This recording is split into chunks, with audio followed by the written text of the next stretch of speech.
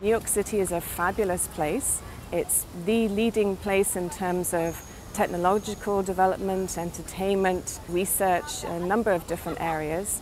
And we want to protect this city and make it a healthy and happy place to live in. And one of the ways that we can do this is by actually looking at the microbes which are found in the environment. It's essentially finding out the microbiome of New York City. And knowing a lot about the microbiome of New York City, we may be able to find solutions to several problems. And scientifically, it is a very fascinating, interesting project whose time has come because genome sequencing is getting cheaper and better. And obviously, when you think about the environment round about here, it's incredibly diverse. I mean, we could look for microbes on elevator buttons, in subways, in the soil. So we have to start somewhere.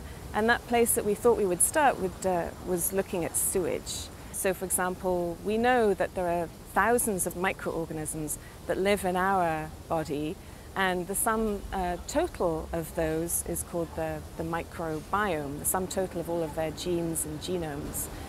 And some of the ways that we hope we're going to make public health better in New York City is, for example, being able to see if we can track flu epidemics over time and perhaps identify them before they hit our particular area.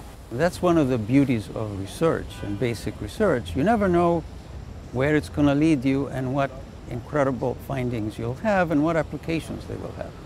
And this project that we are embarking on is truly a collaboration between urban science, biological research, and medicine.